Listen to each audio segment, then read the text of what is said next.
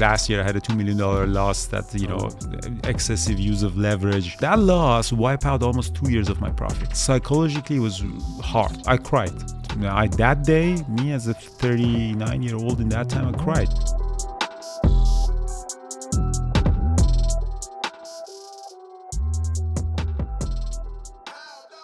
Welcome everyone back to the Words of Rizdom Podcast.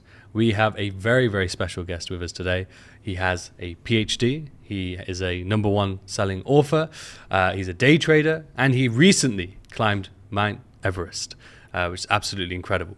And we are joined by the one, the only, Mr. Andrew Aziz. Well, thank you so much for having me, and I'm just a big fan of your content, are amazing, and excited to talk to you and your audience. It's my pleasure, absolutely my pleasure, and I know that you literally traveled in this morning, so I appreciate the effort and the sacrifice of the rest. Oh no, thank you. It was a good flight, and I love Dubai. I travel here a lot, and excited to talk to you. Yeah, definitely, same. And how we like to start is just to kind of get a brief introduction to you, how you got to where you are today. You can be as brief for as long as you want, and we just take it from there. Yeah, for sure. I grew up as an engineer, so I went to school getting my master's in engineering and bachelor's, and then I went to Canada for PhD, and I did my PhD in engineering, and I did work for a couple of years, but I got laid off from my job. Okay. And I got some money saved up and some severance package, and I started messing around with the financial market.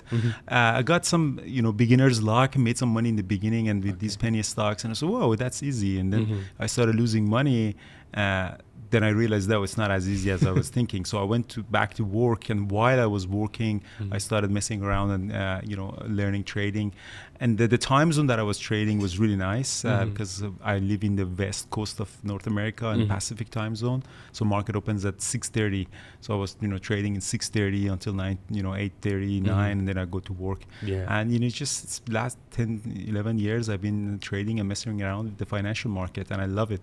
No, definitely. And it's interesting you say about obviously working wise. So did you work and trade for a long period of time? Oh, absolutely. Yeah. I'm a big advocate of part-time trading. Full-time trading, getting income from trading is very, very psychologically difficult for traders. Every loss, you start associating yourself with the loss, and but having a separate source of income, it's very, very, very helpful for your trading. I had the job until 2019. Oh, wow. Even though my trading was really good and I had other source of income, but I still kept the job until really in 2019 I decided to quit the corporate job. Wow. And I highly recommend to all the traders that I'm coaching and working with is just keep something on the side. Trade for 1 or 2 hours, depending on what you trade. Forex is a little bit different from a stock market. We trade mostly stock market, so the time that you're trading is very limited to the first 2 hours. The volatility. Just trade for 1 or 2 hours and then go back to business, professional career, whatever that you have. Definitely. And it's definitely a different take to what you see most people try and promote. They're trying to rush, they're trying to say, go full time and have freedom in your life. So how did you sort of battle that, and sort of ignore those sort of voices? Well, I needed the money first. That's the most important thing. I needed to have an extra source of income. But when the money is not an issue anymore right now, when money really became not a problem, then I realized that I need to do something with my life. Trading is good, but it's not really that much satisfying. When you are having a career or you have a business or something that you take care of, it serves your soul. But as a trader, okay, so you quickly scalp something and you have money in your bank account. What else? What else would you want to do with your life? I travel a lot. So that's one thing that after I become independent financially, I started traveling and seeing the world the way that I wanted to. But I never really thought about just working full time, like 9 hours behind the screen, just trade for the sake of money. Because at the end of the day, you want to enjoy your time. That's and freedom. Because exactly, freedom. So you get into trading for freedom, and then most people kind of enslave themselves to the charts. That's doesn't really make sense, right? Yeah. But you mentioned earlier in terms of you traveled to Vancouver to do your PhD, but before that you were growing up in Iran, right? Yes, that's correct. Yeah. And so what was the difference there? Because obviously you grew up a large chunk of your life in Iran, and then going straight over to Vancouver. I can imagine obviously culturally there would be huge differences. Huge difference, yeah, huge cultural difference. Iran is one of those countries that is social is very different from West, because we don't have that much of a interaction with Western countries. So it was a huge culture shock for me. But I was lucky that I went directly to the university. Yes. And that 5 years of university, 4 years of university really helped me transition from a culture that I came from Iran to a Western culture. My English, yes, I had the test exam that passed for the university, but again, it wasn't very fluent and very convenient. And again, the university is an environment that people are very understanding and help you grow. Yeah. But if I was going directly into the job market, it would have been very, very stressful. I can imagine. No, definitely. And PhDs, like, what was the thought process about acquiring a PhD? Because obviously that is something that is extremely difficult.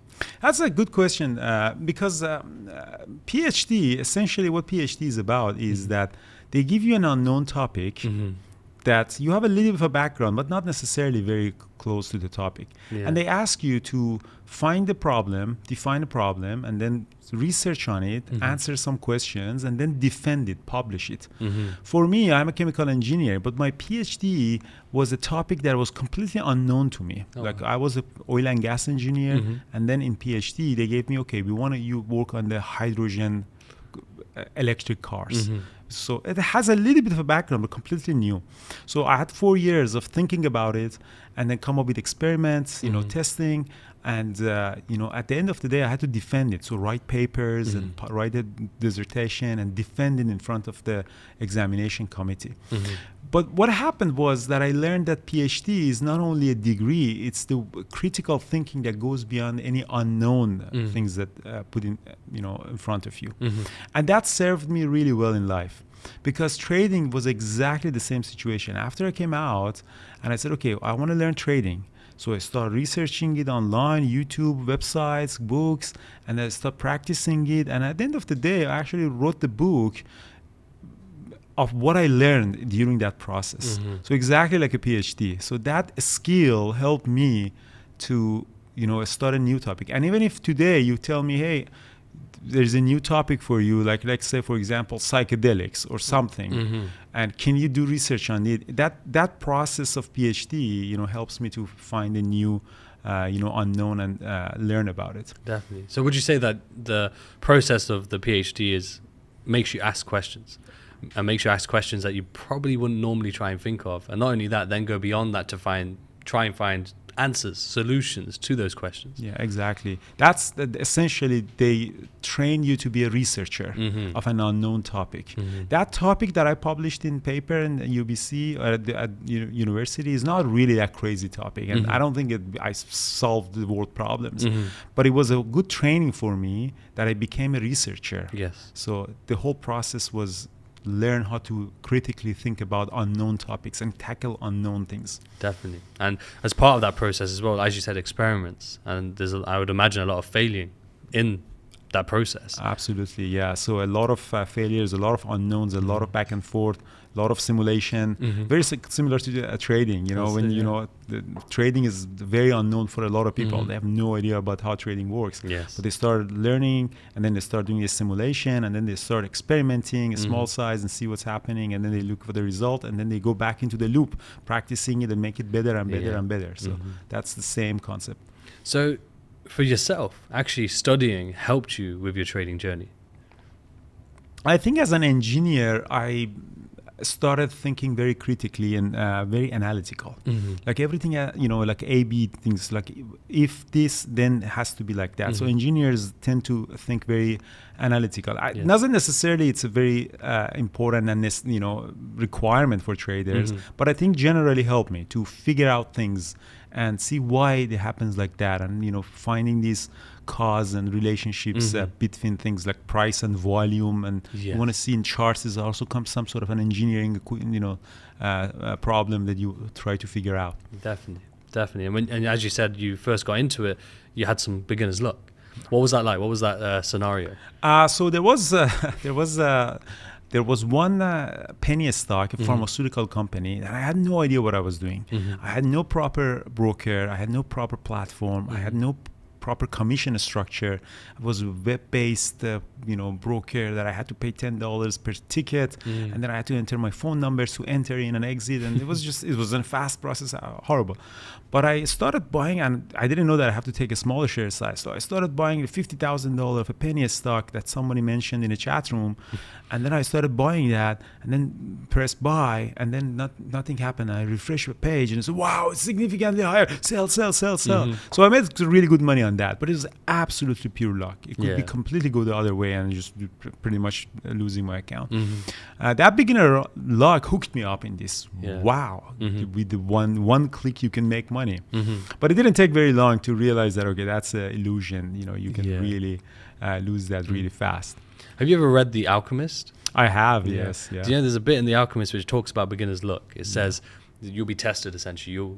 Everyone experiences beginner's luck, so you experience what's possible, and then after that you'll be tested to see if you actually truly want that end result that you just experienced. Would you say that was very similar for yourself? Exactly. It's, in Alchemist, Paulo Coelho says that the universe gives you a taste of success and to see how it is, and then see if you can actually push it through that personal legend that you will want to follow that. That's a great book. I read it after this situation. But, really? When you read it, did it click back like, oh? Yeah, a lot of part of my life actually in that book clicked with that. But I recently read that book a few years ago. But it's a very good point. So you wrote your own book, as you said, a #1 selling book as well. When doing that process, I know you mentioned already on previous podcasts too, and even today, that the PhD process helped you to do that. Did it also inspire you to do that as well? Absolutely, yeah. So the PhD inspired me because, first of all, when I wrote the first book in the first edition, I was not a great trader. And the book was not a great book. It was a very small booklet. And then about what I learned about in the process was 3 chapters, very short chapters.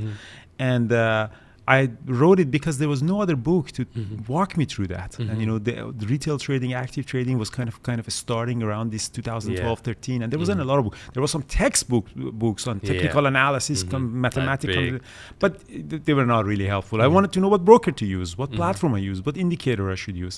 So because there wasn't anything as a book, I decided to write that a small book, and I published it, self-published it, and turned out to be a good book. And then I constantly updated in the editions over the year. Then as I became a better trader, I added more material on that, removed the outdated material, and keep adding into that. And I plan to continue doing that because I become a better trader. Market is also changing every year, so it's better to update that. But the PhD inspired me for sure. And what would you say? Because people might hear that and say, like, "Oh, you weren't a good trader when you wrote a book." So what were your thoughts around that? I've never claimed to be a good trader. Even in that book, I was sharing, even in the introduction, I was saying that I'm sharing my journey with everybody. And even up to date, I know I'm not a really great trader. They're a way better trader than me.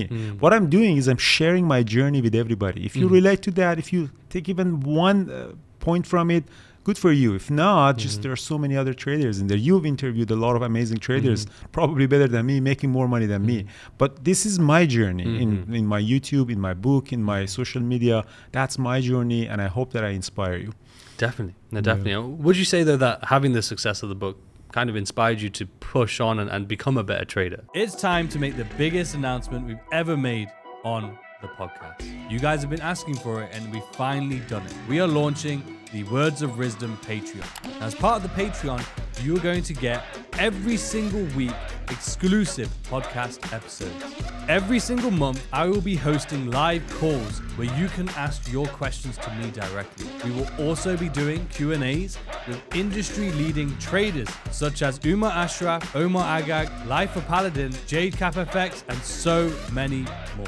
I'll also be doing huge giveaways every single week for Patreon members only. And finally, I have partnered with the top companies in the industry, such as Social Trader Tools, Magic Keys, and TRADEZELLA, to bring you the biggest discounts, saving you hundreds of dollars per month. Now, I know that sounds like a lot, and I know what you're thinking, but it's just $15 a month. It's just 50 cents a day. And with that, you're going to get exclusive episodes, live calls, Q&As, giveaways, and the discounts that I have secured for you. With the discounts I've secured, I'm basically paying you to join. Learn from the best. Join the #1 trading podcast in the world. Join the Patreon. The link is in the description below, and I will see you in there. The Skilled Challenge is finally here. Enjoy the lowest profit targets in the industry through our Skilled Challenge, which is only requiring a 6% profit target. Yes, you heard that right. Not only that, but enjoy 85% profit split as well as a 125% challenge-free refund. All part of the best product on the market. You get to choose your drawdown between 8 or 10% through our toggle option, so you choose how much drawdown you'd like. Take advantage of the Skilled Challenge today.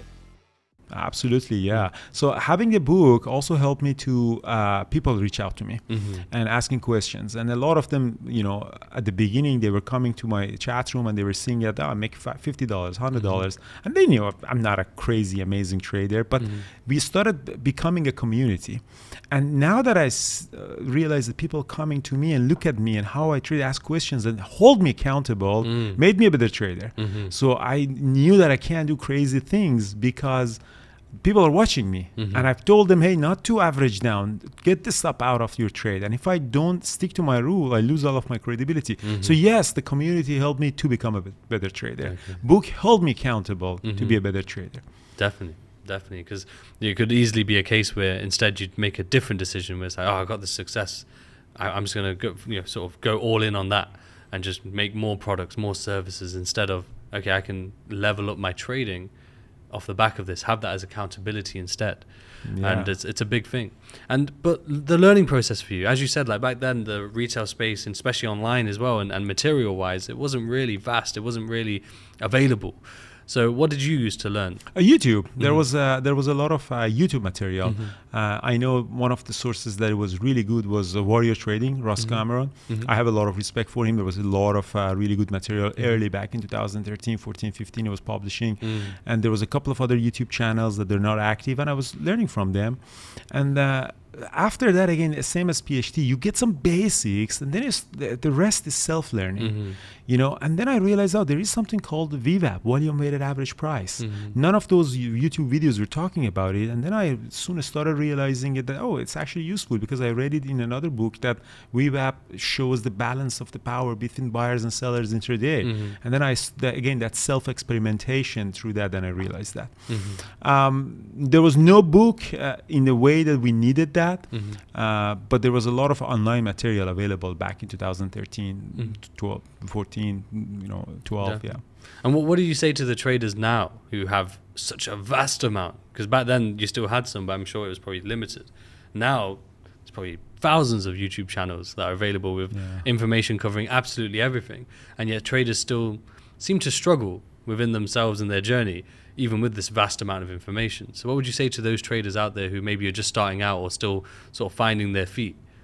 That's a good question. I think, there is something called a paralysis by analysis. When you start thinking too much about things, then you don't know what to do. There is a lot of good contents right now out there, and the quality of the contents are amazing. But you have to really select one path and play around with that, around that path. Just don't jump all the time from one instrument to another one, from one trading style to another one.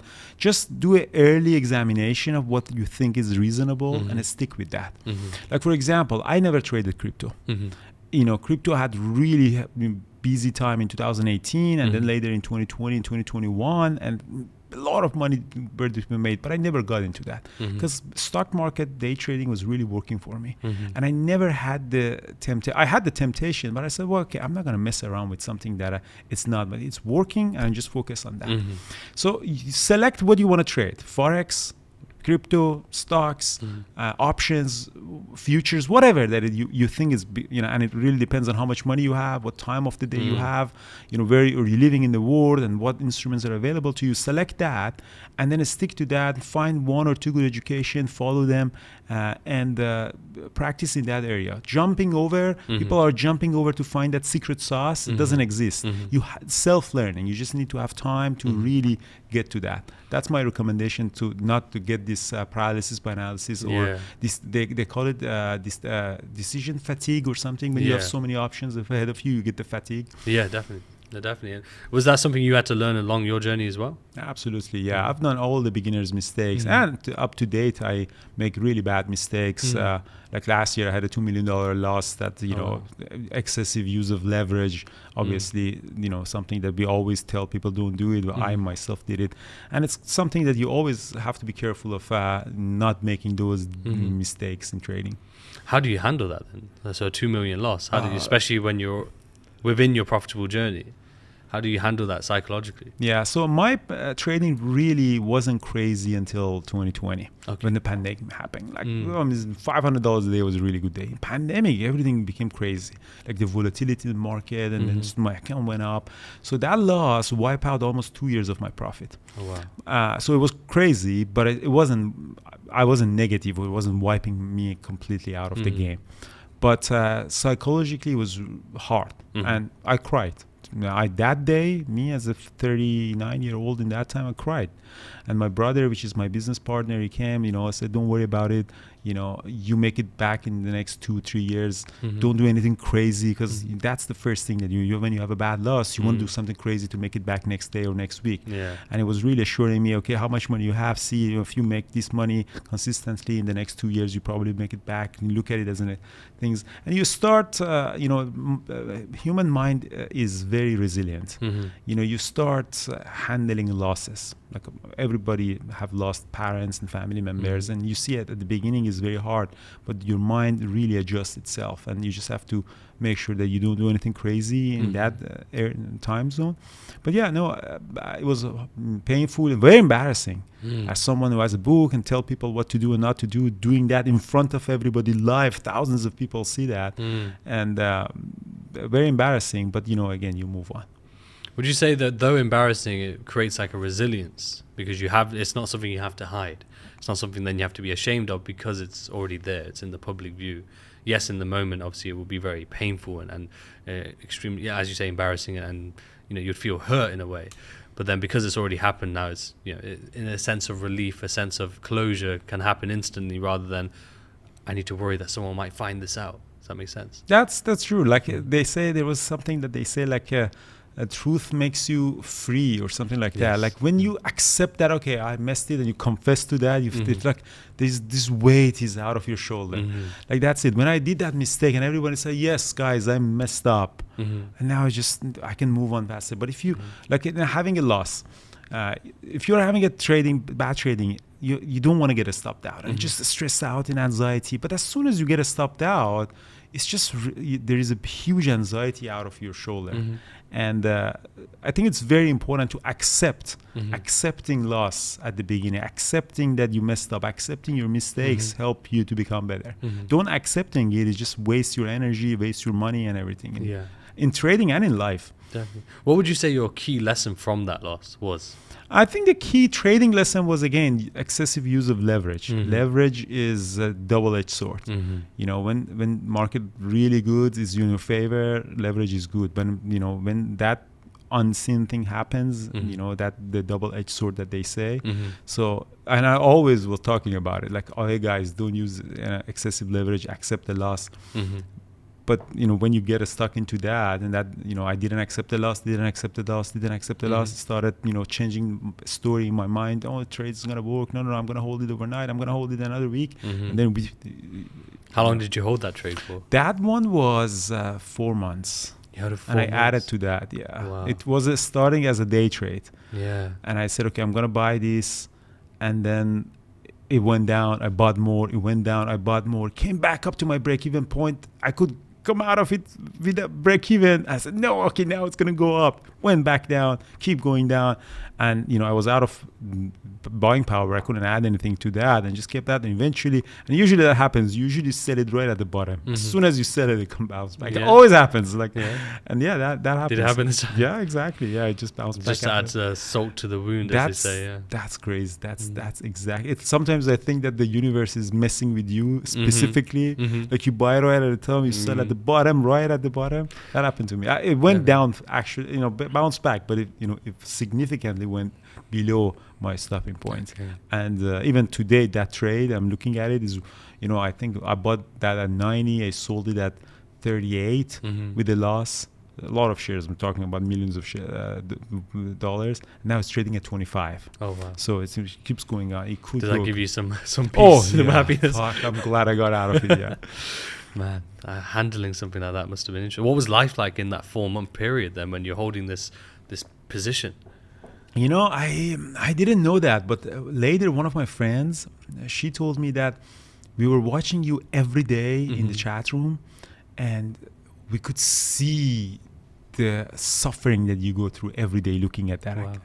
You know, I couldn't see it. I mean, it wasn't a great time. I had some fights with my business partners, and I didn't know why, but it was just that pressure on me was dragging me. And later one of my friends told me that, we were looking at you and we were seeing how frustrated you become, and you know how every morning you could see your suffering, even though you were trading other stuff, but that pain was with you. Yeah, it was just being heightened and on edge. Exactly. Yeah.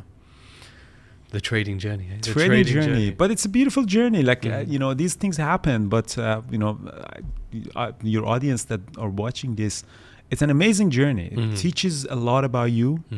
And I have to say, trading gave me a lot of time, a lot of money, a lot of freedom. I mean, in the last year, I made a lot of those losses back, and I owe trading a lot. The financial markets, I owe them a lot. This is part of it. You know, that's, you know, happens to you. It didn't have to be like that dramatic. It was my mistake. Yes. No one is to blame except myself. Now that I look back at it, there was all the signals. It was so clear that I'm making that mistake. I just didn't see that. Yeah. How do you build that self-accountability then? Because that's where I feel a lot of traders struggle. They will make a mistake similar, maybe not the same size, but you know, it's all like relative to where they are in their journey. So that at that point in your journey, that was a huge chunk of size. Well, someone else might be in a similar, and I imagine a lot of the audience will be in a position where, let's say, $5,000 is their account size, and they lose the 5,000, right? So in terms of relative, you know, that's a similar situation, but they don't have that self-accountability of, I made the mistake, it was me rather than the market. You know, so for example, you know, like you said, where it will just take your stop and then rebound. You know, and I heard you say on a previous podcast that you don't believe in, you know, like market makers hunting your stop losses, for example, but people use that. You know, they will go through a similar situation, but they'll use that. They won't want the accountability. They'll put it onto something else. I've been targeted. So how did you build that self-accountability? That's how conspiracy theory starts. Yeah. People cannot answer the unknown to them. They start going into that. I'm not saying that market makers cannot do this, but I don't think that my 100 shares of Tesla is, you know, market makers are sitting to look at my 100 shares of Tesla. Accountability, it's a lifestyle, I think. I mean, the self-discipline is a lifestyle. And it starts from the basic things, diet. Like everybody wants to be in shape. Everybody wants to eat healthy. But how many of us are actually, when I have that beer and pizza in front of us, going to stop each other? Okay, not enough for me. I had this enough. And everybody knows sugar is bad. But how many of us actually get into that? I think to become a successful trader, you have to build the habit of self-discipline and self-accountability in every aspects of your life. From waking up and putting your bed. That's a very basic thing. So just putting your bed back. If you don't do it, nothing happens. Who cares? Because you're going to go back in there. But just that self-discipline that, okay, I'll wake up and I put my bed back. Or I'll wake up, I don't check my phone until 10 minutes after I'm really wake up. Not that I'm in bed checking the notification. These small things matters, you know, get you through the life. Another thing that I would say is being around a community that holds you accountable. It doesn't have to be a 5,000 member community, just one person, 2 person, having a small WhatsApp group, a small Discord channel, a small accountability. If you're in a bad trade, talk to someone. Hey, I'm in this trade. What do you think I should do? And the other person probably don't say that you should buy or sell. The other person gives you a perspective. Well, it seems that it passes your stop loss. It seems that you have no plan anymore. If I would have probably get out of it, you know, and that's it. I mean, that's the most that they can say. It's your responsibility and you have to make that decision. But having that person or a supportive group is very important. And most of the successful people have it. The mastermind group, the business groups, the mentors. It's not only for traders. In all businesses are there. In that, you know, you have, I'm sure you have, I have still people in all aspects of life. I have a running coach. Yes. That, you know, I'm running is something that I do, but my coach is, you know, through my watch, seeing my performance, message me, hey, today was good. Why did you skip, yesterday, or what happened? That kind of thing. There's accountability through small groups. Very important.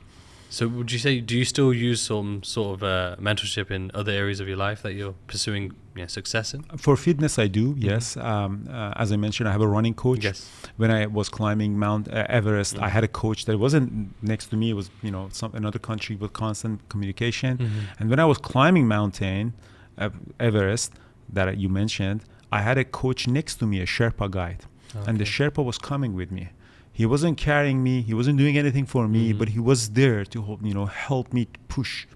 Yeah. And if I need any help, any questions, if I have doubts about it, answer. Do you want to get into the Everest experience? Of course, we have to. So when I climbed the Mount Everest, every climber, most of the climbers, like 99% climbers, they bring one Sherpa Nepali guide with them. Yes.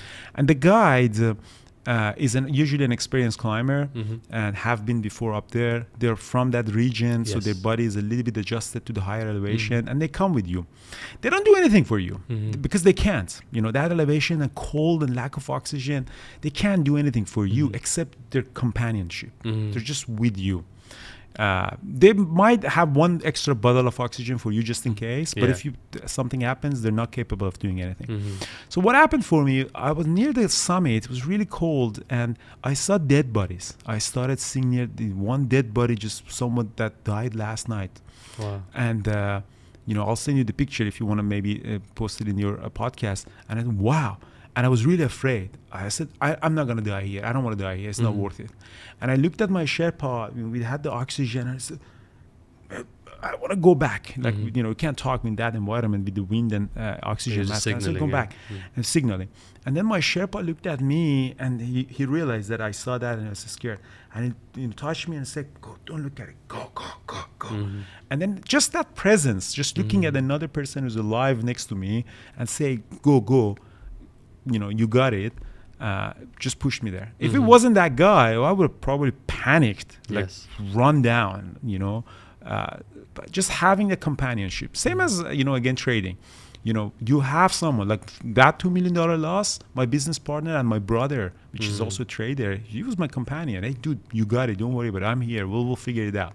Having that companion is very important. Do you feel like if you didn't have your brother or business partner, that's something you could have continued down that path? Absolutely. I think that was my like a checks and balance. It's someone that got to tell you, hey, dude, and in all aspects of life, you have to have that person that tells you. I have some friends that I've mentioned them directly. Hey guys, if I did anything crazy, you stop me. If I overate, you tell me. Hey, if I drank too much, you tell me. And you have to ask them, because people usually, they're not nice. They're not telling you, and you have to figure it out yourself. But, it's good that if I drink too much, someone, okay, come, it's Andrew is enough, And because it comes from a confident, trusted person, you don't take it personal. Exactly, Everest. Why Everest? I like to challenge myself. I really, really like to challenge myself. It's a question that actually I'm asking myself too. Why? Like, why are we climbing mountains in that environment? It's very expensive too. How much does it cost? I paid $75,000 USD. Wow. Plus, almost with the flights and everything would be a $75,000, $80,000. You can go cheaper, like $50,000, depending on what level of things you're getting. And I went a little bit faster, with more expedited, so I flew to the base camp, so it was a little bit expensive. But it is in that range. But and it takes up to 2 months. I did it in 1 month, but usually it's 1 month and a half, because you have to go up and down to body to climatize and wait for the perfect time. Wow. There's a lot of money. It's a nice car. But I like to challenge myself. I think that's within my personality. And I'm sure all the audience that are watching right now in this video and listening to this podcast, they have this personality, because they're tackling a very, very difficult task, trading. I'm sure they want the money, but also trading is very, very difficult. It's a very high performing field. So they have that personality that, okay, I'm going to figure this thing out. I'm going to give my best at it. And I've always done in my life, try to challenge myself. Coming to Canada, start running, climbing Everest, start trading, changing my career. You know, I like that. I like that challenge. Definitely. What's after Everest? What comes to mind next? In terms of trading, well, in terms of climbing, you can find more mountains. I kind of haven't really got into finding another mountain. You know, you can go climb K2 in Pakistan, which is probably more dangerous than Everest. Wow. But I wanna go to Antarctica. Okay. South Pole, Antarctica. There's mountain there, really cool. I like to climb that. Just to see the Antarctica. It doesn't belong to any country, but there are companies that are they have operation over there. And I think I want to continue running. I don't have any specific mountaineering plan on my mind, but I agree that most of the mountains, I look at it, I don't How many have you climb done that. now? You've done a lot. I've done a lot, but not enough. What is it about mountaineering, though? What is it that intrigues you and makes you, pushes you to do that? Yeah, because it pushes you through your limits. You know, in nobody runs up in Everest. You know, you have to push mentally and physically. It's mostly the conquer of the mind. You have to push yourself. You know, overcome your fears. Mountain humbles you because shows you how insignificant you are and how much, you know, you need to push yourself climbing big mountains. You know, you have to push it. Nobody is happy climbing a mountain. They're pushing but enjoying the process of growth and pushing. And it's beautiful. Like mountains are beautiful in my opinion, especially when you go into the glaciers, high mountains. Just the landscape is beautiful. Yes. As beautiful as, you know, you go into Maldives or you know, their beaches. It's different nature. It's beautiful. Yeah. Do you ever find a sense of peace when you're on top of the mountains? Absolutely. The pure mindfulness. You know, we all talk about meditation and mindfulness. The pure mindfulness that I experienced was, you know, the last day near the summit, because the environment is so harsh that the only thing that you can think of is to think nothing. Just a step. Think about every step that you go. There is no thinking about my previous breakups, money lost, money gains, hate, love, my previous relationship with my mom. That nothing. You just have to step by step. Absolutely mindfulness. And think about that, if the mountain allows me to climb it or not, if the next step is my last step or not. And that was a truth peace that I actually experienced in my life. I can imagine. So it's like the ultimate present moment. Ultimate present moment. There's one of my friends that told me there's another sport that you can get into, that is mountain biking. When you're coming down, you know, in that environment, the only thing you have to just absolutely be in the moment, because there's no chance to think about it. But yeah, ultimate mindfulness. That it's actually very peaceful. You know, in for that 8 to 10, it took about 10 hours to go up. That 10 hours was the most peaceful time of my life, because again, our mind constantly going through a lot of things. Up there, you don't have any energy. You just have to focus on stillness. Wow. What was the view like? It was amazing. It was very, very nice. Again, I'll send you a couple of pictures if you want to post it in the video. It was really amazing, especially on the sunrise, because climbers start at night. That they try to come up by the sunrise for two reasons. First of all, this mountain is safest during the night, because everything is frozen. You know, during the day when the sun comes in, you know, avalanches and ice falls might happen. Plus, you want to have enough time to come down. If you start in the morning, get there by night, and you might be very difficult to come down during the night. So the sunrise on Everest is really nice, because the sun comes up, and then there's a really beautiful picture of a triangle that is the shadow of the Everest. And I have that. I love that picture. It's in my Instagram. I love that picture. So it's just like the whole world is shining up except that one point until the sun comes up. Very beautiful. Windy though. I got to summit in a very clear day, but very windy, unfortunately. So I didn't get to stay very long. I had to come down. Yeah, I'm guessing it was very dangerous conditions. Yeah, very dangerous anyway, right? It's dangerous and cold. Yeah, a lot of people. Most of the people who die is just exhaustion and altitude sickness. Even though you have oxygen, the lack of oxygen, you know, the body starts. You know, they say it's dead zone. The body starts dying. Even you don't want to be in there for a very long time, because the organs slowly fail. And how many people have actually climbed Everest then? In total, or in that year? Well, in total, I think in total something about 4,000 to 5,000 people in the last 70 years that started climbing. The year that I climbed it was about this year 2023, I think about 400 people climbed it. Wow. And how does it make you feel? To be in this almost like this accolade of a small group of out of 8 billion people, a small group crazy of people. I don't give, it doesn't give me any specific advantage. I mean, there's a lot of climbers that they don't want to climb it or they cannot afford to climb it. That doesn't mean that I'm better. I happen to have the free time and money to climb it.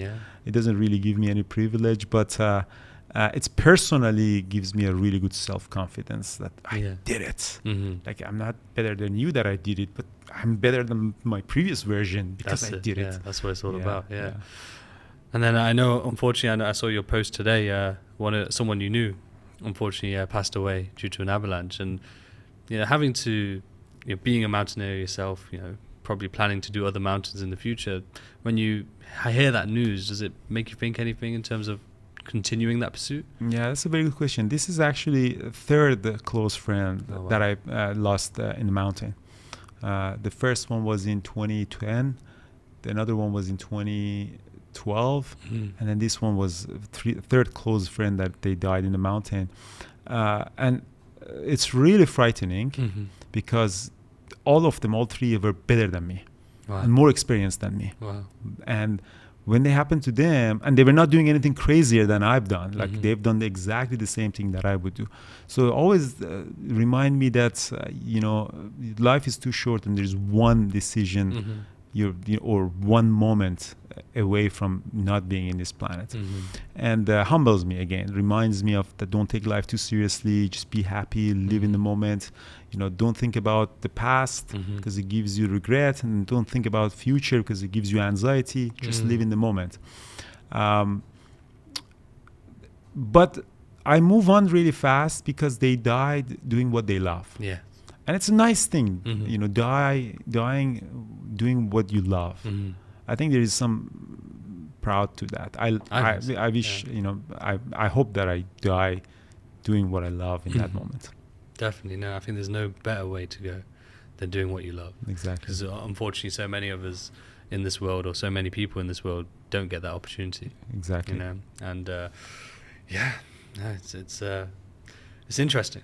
It's interesting because obviously it's a unique situation, especially it shows you how many people, actually 3 people, obviously, it shows you how many people actually do pass away doing mountaineering. Because I guess when you're not within the circles, you won't hear about it as much. We always hear about, Everest, that there's people who have passed on in their bodies. Do their bodies end up staying there, I've heard? Yeah, at the very high elevation, yes. If they die in the lower elevation, it's possible to recover them, but when they're very close to the higher one, it's not possible. It's impossible. The helicopters can't go, and nobody can really put anybody back to come down. Wow. And then in terms of your journey, like you said there, you talked about being in the present moment. It humbles you, these experiences. And yet you're a trader, right? And humble and trading don't always mix, we see within the industry, right? We see a lot of people, they get their success and then they're very much flaunting, and a really elevated lifestyle.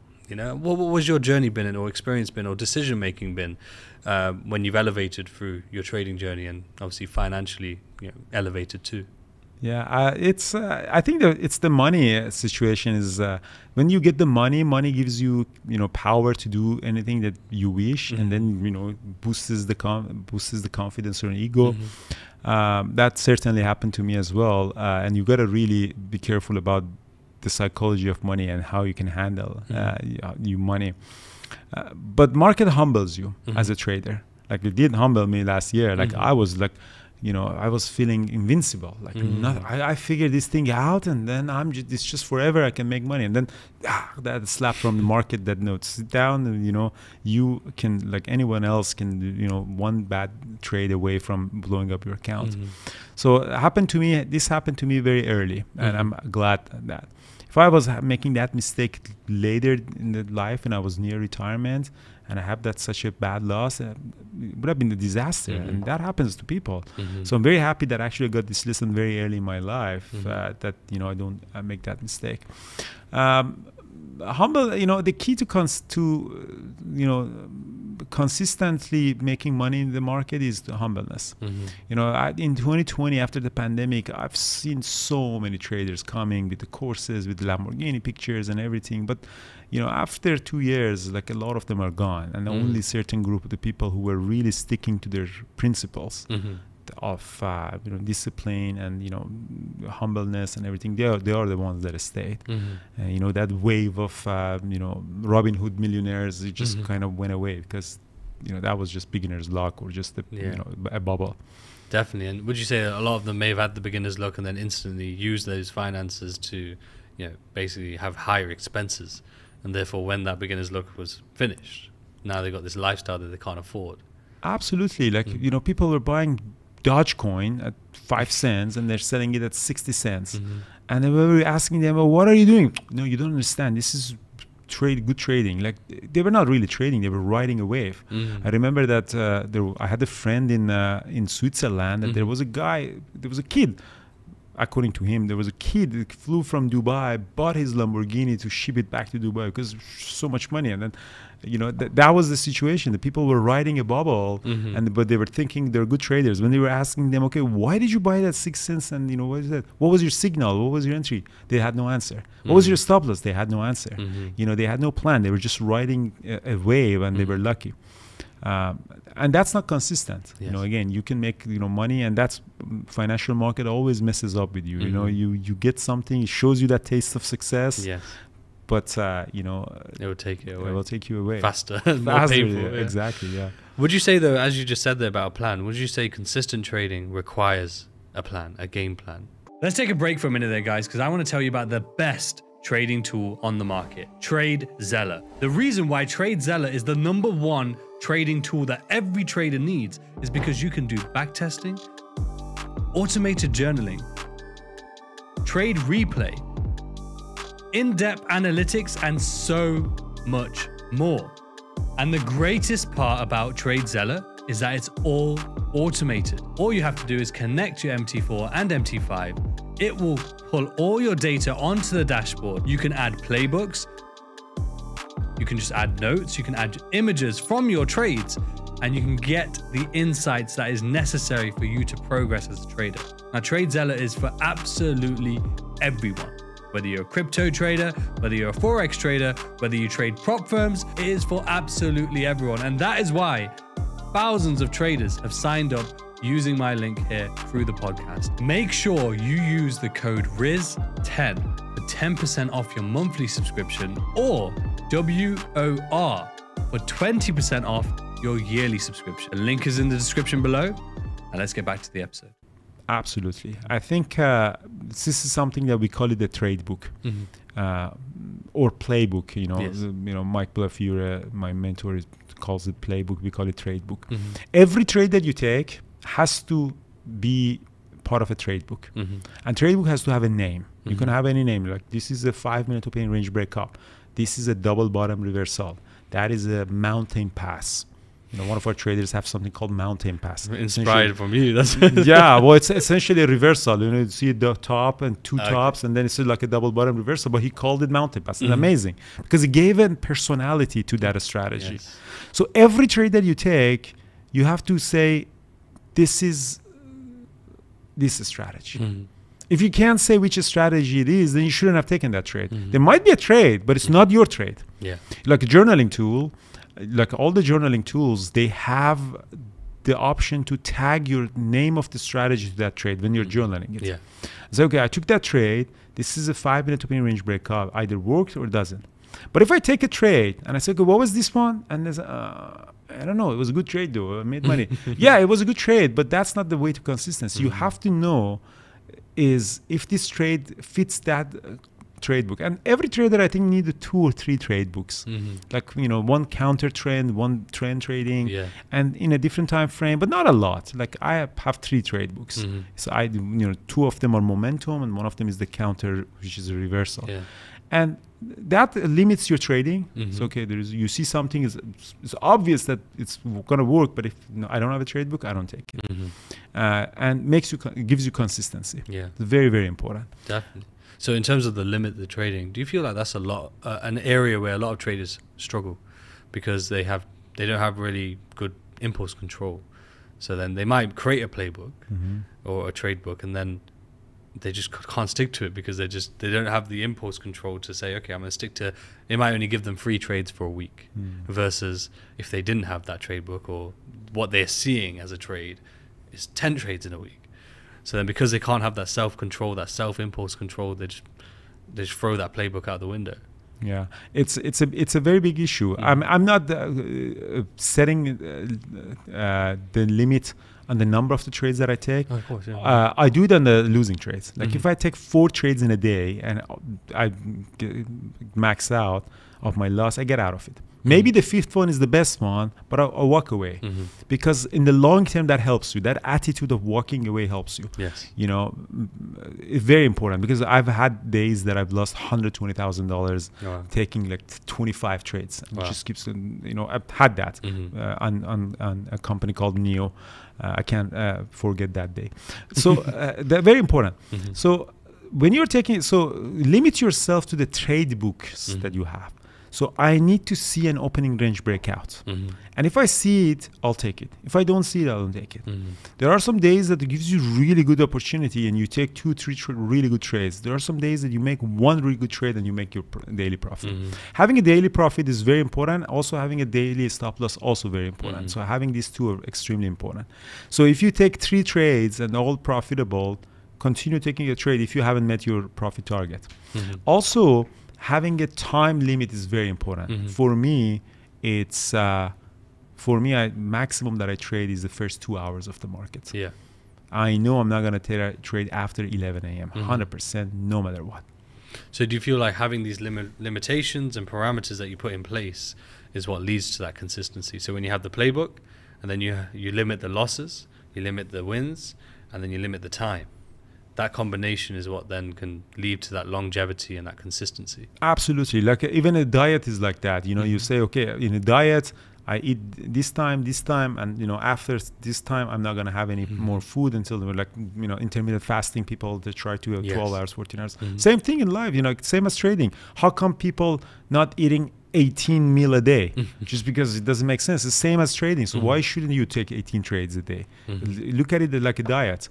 You have one breakfast and one lunch, one dinner, and some people skip the breakfast or something, you know, depending on what works for you, and just control yourself. And over time, again, the earlier discussion that we had, that over time, you build that habit.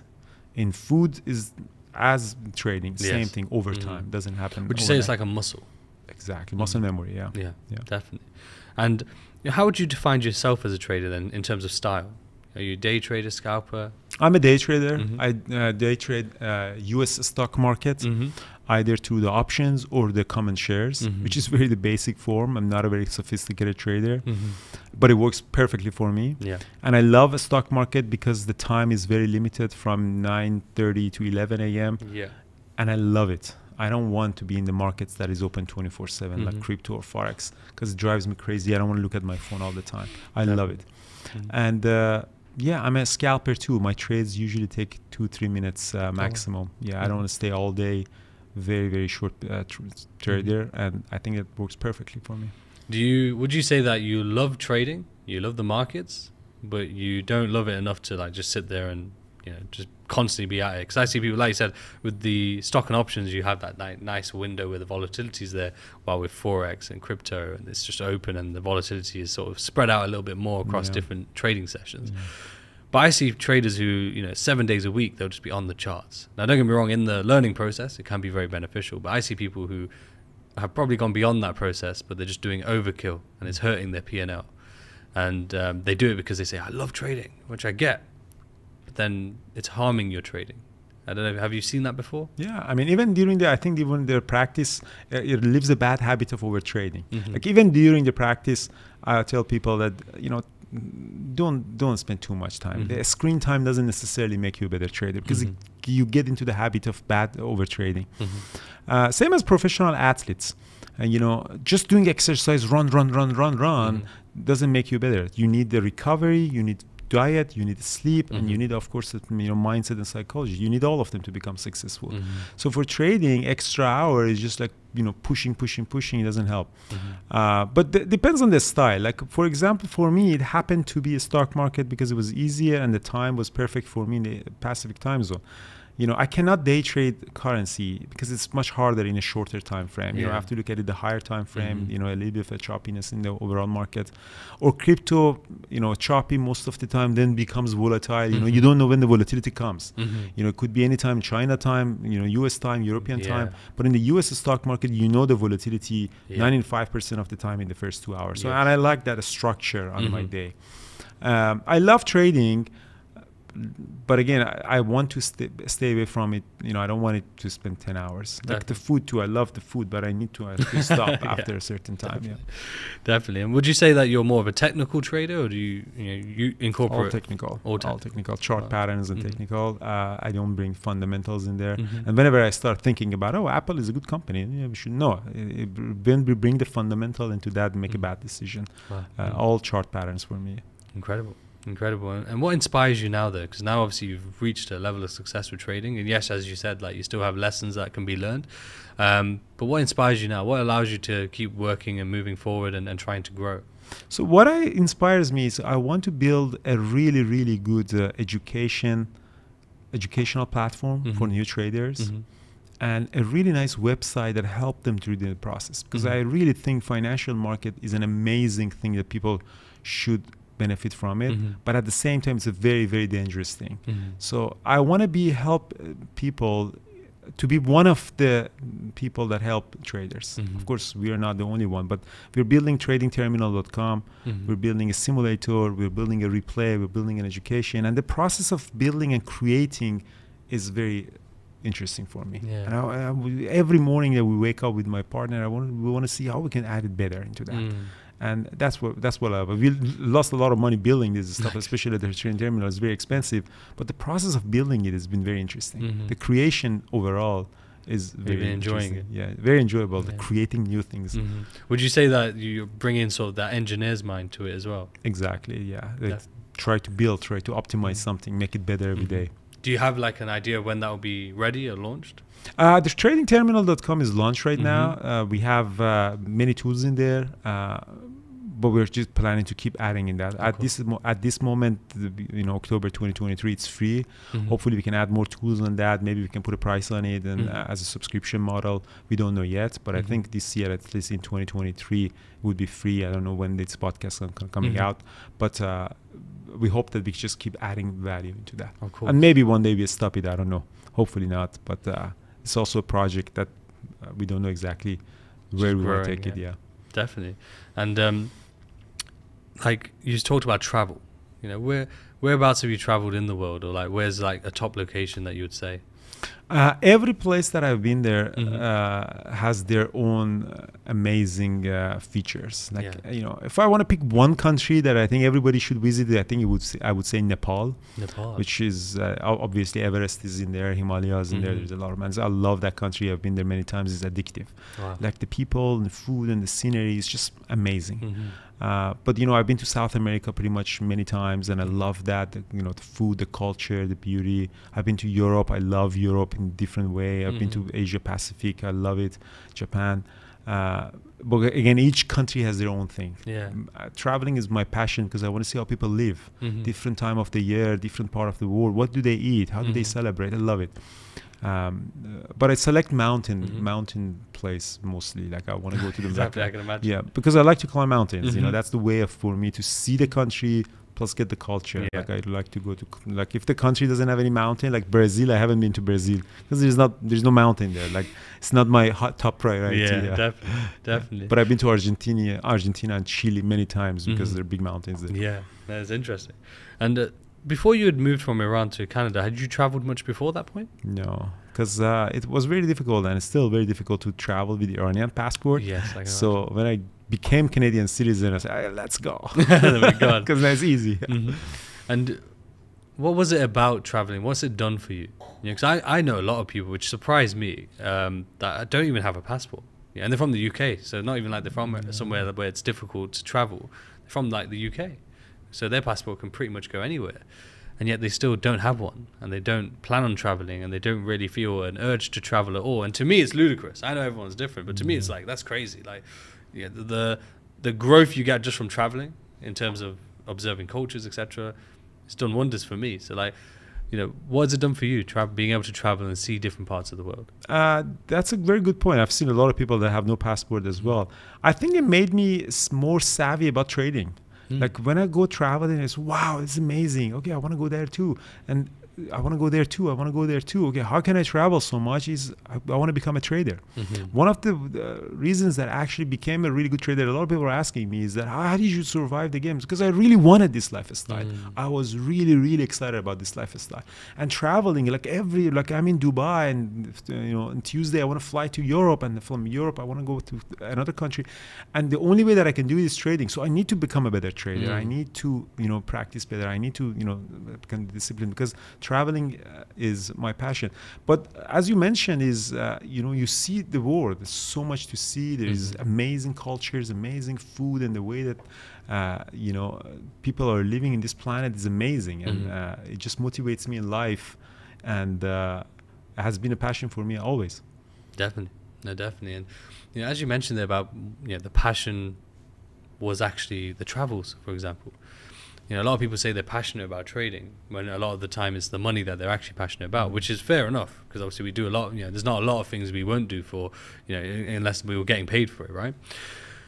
But I feel a lot of people, their passion is just the money side, and therefore they really struggle in trading, because at the end of the day, when you are trading, you're going to lose money. So if they're only passionate about money, when they lose money, what happens? That's when they lose their senses, But do you believe that you have to have a passion for trading as well as money? You need to actually enjoy the art of trading, the style of trading, the principles of trading to be successful at it? 100%. I think you have to be fascinated by the financial market itself. What's happening there? I want to figure this thing out. Having the passion toward trading itself is very important. Like an engineer, like everybody, like any job, like doctor. If you want to be a doctor to make money, but you hate blood and hospital and stuff, are you going to do that, or are you going to enjoy doing this or no? But you have to have the passion toward the field that you're doing as well. Same as trading. You have to be passionate. If you are a crypto trader, understand what's going on. Read the white paper of the Bitcoin. Read the white paper of Solana and see what is this blockchain about. What are they trying to do? You don't need to make it anything to do about it. Be passionate about it. I'm always in Wikipedia figuring out what is this and what is that, about the things that I'm passionate about. And that's how you actually get the energy on the bad days. Yes. You start dissociating money from the activity or your career. Definitely. Hopefully people take note of that. And one thing you just mentioned there as well, in regards to traveling, right, and having the freedom, you obviously trade as you travel. What challenges have you had with that though? Because obviously different time zones, and you sometimes you might be only traveling, like here in Dubai, you're only here for a few days. So what challenges have you faced through trading and traveling? Most of them is a reliable Wi-Fi. Like I was in Vietnam last week. Today is Sunday. Last week I was in Vietnam, and I had reliable internet only for 2 days. The other 3 days I just couldn't do anything. I had good Wi-Fi, but the data wasn't loading. Like I can't trade like that. Time zone is a big thing as well. Because when I travel, I don't travel just to trade. I travel to see other things and go hiking and climbing. And by the time that I come, or I'm in the road and I'm climbing, and then the market opens, and I miss that 2 hours. But I try usually to schedule my time around that I'd be available. Like if I'm in Europe, market opens usually 2-3 in the afternoon. I try to wake up a little bit early, do my stuff, come back by 3 p.m., trade, and then go for dinner. Or if I'm in Asia, I try to do everything and finish it by time. The market opens later in the evening, and then go to bed right away. Okay, so it's just like scheduling, and then also understanding what's in your control and what's not. What's in control. The Wi-Fi is very tricky because it has a lot of hit and miss. Like I've been to Ritz-Carlton, the best hotels, and horrible Wi-Fi. Wow. Very expensive hotels. And I've been to some hostels in the middle of nowhere, literally nowhere, and I had an amazing super fast Wi-Fi. Like, what? I don't understand that. Like, there's no correlation. There's no correlation. Like, I'm going to go to the best hotels to make sure the Wi-Fi. Well, that doesn't happen all the time. So, I've been to somewhere it doesn't even connect. Like I can't, not even bad Wi-Fi. I won't even connect to my laptop. It's crazy. But yeah, that's fun. But we're coming up to the last few minutes here. So what we like to do is like quick fire questions, which is just there's one reoccurring one, which is if you could meet anyone from the past or present, famous or not, just to spend time with, who would it be and why? Well, there's a very famous Persian poet back about 1,000 years ago. His name is Khayyam. Okay. So he was a poet and also a mathematician. Okay. And I really wanted to go see him because 1,000 years ago he started doing some algebra there. I was amazed when I was reading about it. How could you do the kind of things 1,000 years ago? You know, and he was also an astronaut. He did some astronaut.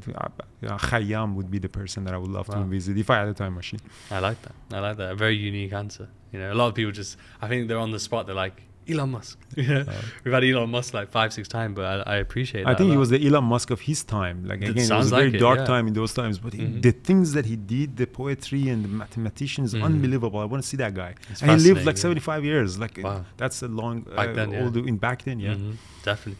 No, thank you. And then I'll finish with this one. Like, what would be your top 3 tips for traders right now who are still on their journey? So they may be in the beginning or sort of middle phase where they haven't got that consistency yet.